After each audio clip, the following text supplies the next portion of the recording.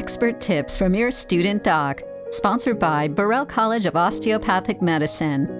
4 reasons to go to a doctor of osteopathic medicine. Hi, my name is Mason Briggs and I'm a second-year student doctor at Burrell College of Osteopathic Medicine. And here are 4 reasons why you should see an osteopathic physician or D.O. Number 1, every D.O. is licensed to prescribe medication as well as perform surgery while providing a more holistic approach to patient care. Number 2 is our philosophy emphasizes being present with our patients and treating them as a unit of mind, body, and spirit.